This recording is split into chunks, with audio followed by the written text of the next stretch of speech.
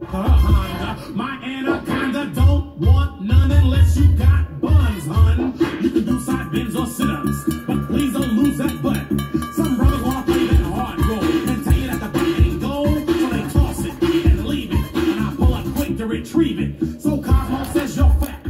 Well, I ain't down with that, cause your waist is small and your curves are kicking, and I'm sticking to the beanpole dames in the magazines. What's up, crew? Shout out to Mike for sending me the one and only Anaconda malt liquor. I don't know much about this shit. Let's give it a shot.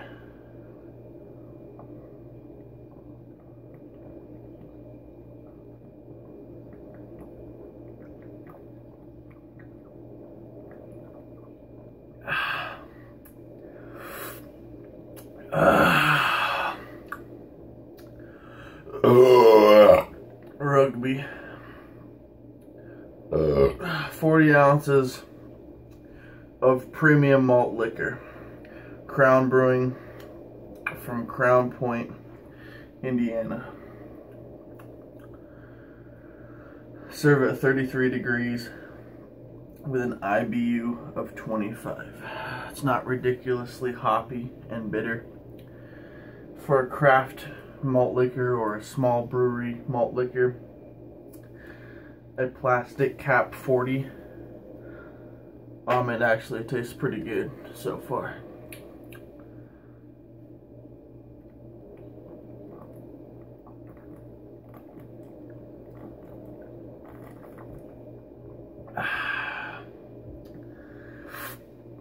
It's definitely a great addition to the collection.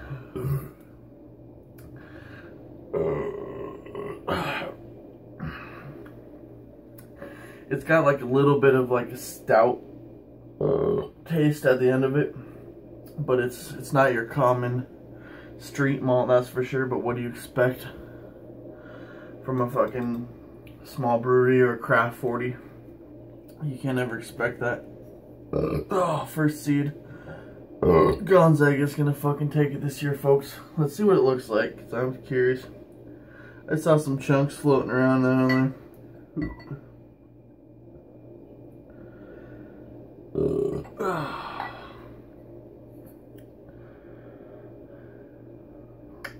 I would call that an amber.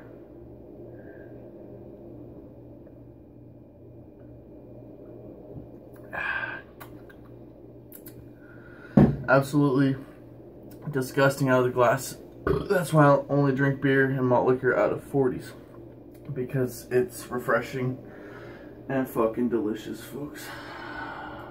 This thing, give me a sister, can't resist her. Red beans and rice didn't miss her. Some knucklehead tried to diss, cause this girl's on my list. He had game, but he chose to hit him, and I pull up quick to get with him. So ladies, if the bucket is down, you want a triple X throw down? It makes a lot, they kick them nasty thoughts. Particles.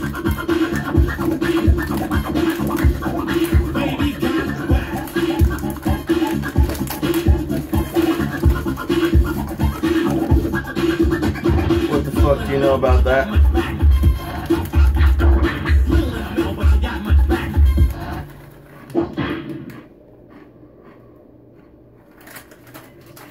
Tastes like hot Cheetos, folks.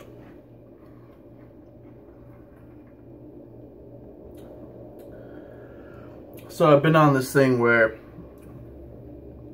I said I'm not going to drink for 30 days, and I failed in February like a failure.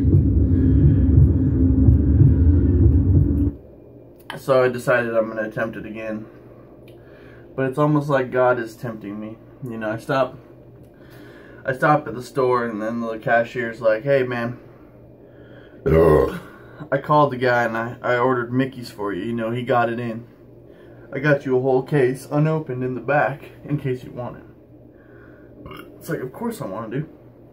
And then I get up to the counter, he's like, well, here, I'll throw in 2 double shots of some fucking cheap rum in a plastic sack, but still, I mean, it's free shit from the gas station. It's like unheard of. Cheers to that guy.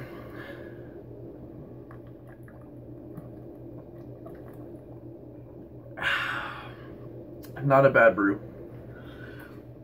So I make it home, get my Mickey's out, crack one of them bad boys open, take a shot of that rum, give a shot to my girl, get a knock on the door. Mr. FedEx. I've had this weird like issue with FedEx. This trade I've been doing with Mike, and it's like it got the address wrong or got it right. It got mixed up, like the tracking. It was supposed to be here like 4 days ago, but so I don't know. The FedEx company fucked up themselves. It wasn't any of our faults. I mean, the address was right, and they must have sorted it out. And got a knock on the door. Got my Anaconda 40. And I got a classic ice 40, and also one of those Afro Man malt liquors. I'll have to give a shot. See what we got here, folks.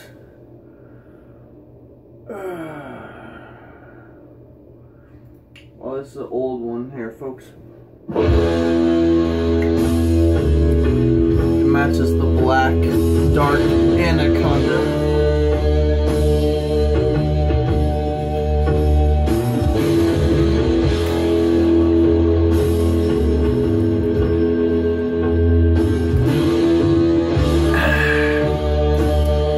As I'm saying, it's testing me.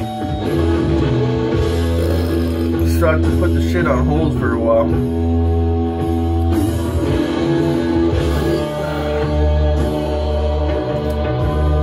Good God.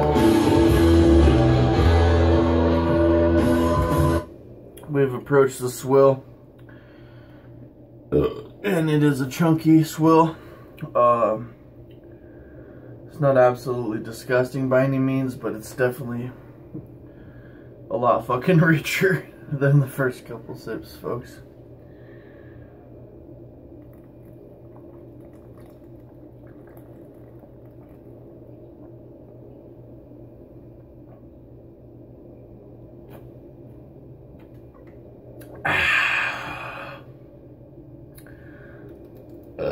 Anaconda